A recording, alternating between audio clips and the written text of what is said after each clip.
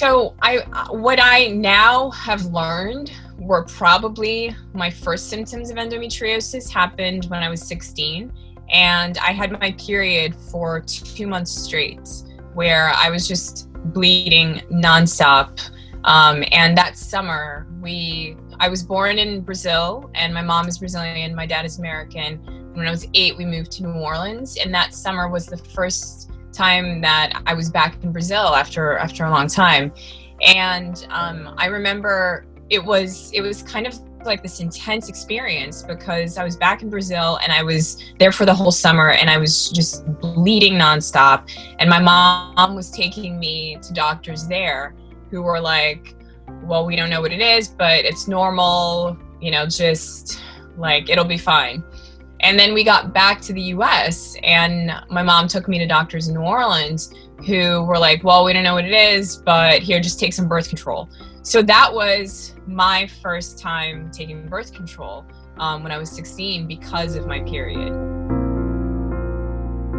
Did make, my ongoing nonstop menses stop. And then I was on birth control for a number of years. I don't remember having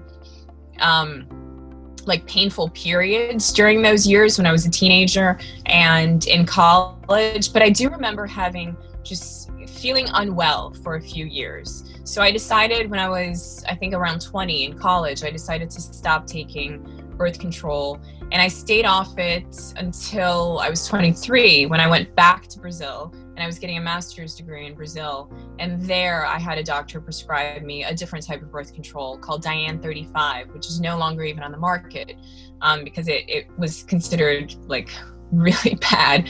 And I had horrible side effects. Not maybe horrible is too strong a word, but I mean, I had mood swings. I gained 15 pounds. I was crying every day, like nonstop. Everything was just, I was like, I think in probably in a state of depression. And so I got off it after just a few months.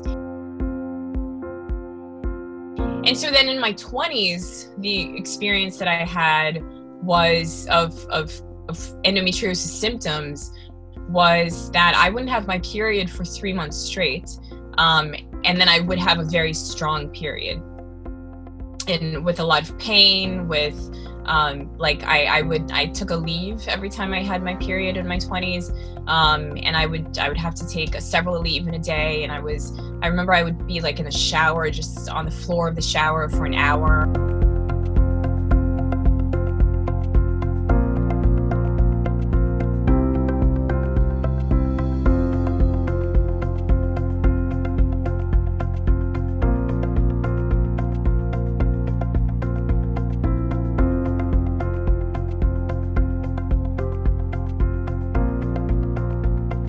And in August, I ended up doubled over in severe pain, a pain that I'd never had. I had 2 natural childbirths. I'd gone through labor.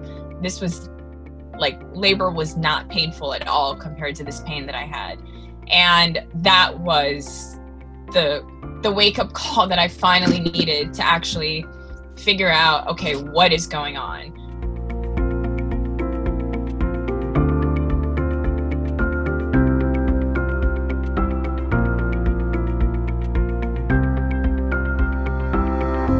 He said, if you were my daughter, I would operate on you tomorrow. And I was like, wow, okay. So for me, it was really just the gravity of my condition sinking in. And he's got this great technological whiteboard in his office. And so he drew for me basically what the endometriosis looks like inside my body. He explained to me what surgery would mean. So the consultation was really him giving me his viewpoint and opinion on what my condition was and giving me his opinion as to what I needed to do or should do moving forward. But he also said, I want you to think this through if you want to come back. And I went by myself, and he said, if you want to come back with a friend and, talk more about the surgery and what that would entail and so forth. But I left his office that day with the belief that I need surgery. I mean, I fully understood that day.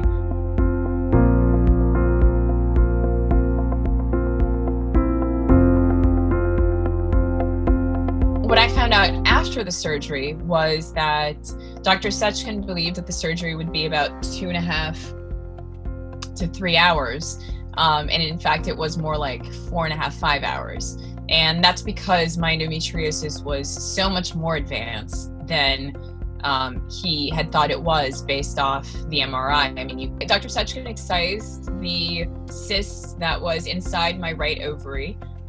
So after he took out the cyst, then he sewed my ovary back up, and then he put suspensions on both of my ovaries, so that I had to keep those suspensions in place for a full about 24, even 30 hours after the surgery.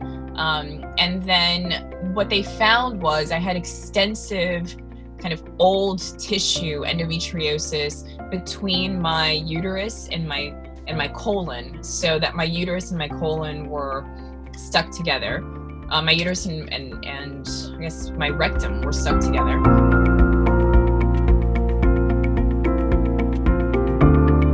In about the last week and a half is really when I kind of turned a corner, and I've been like, wow, I feel much better. You know, I mean, I still feel the incision points a little bit. Like I'm not, certainly I'm not like picking up heavy things. You know, I'm still taking it easy in some ways, but I'm able to get back to life. So that for me was really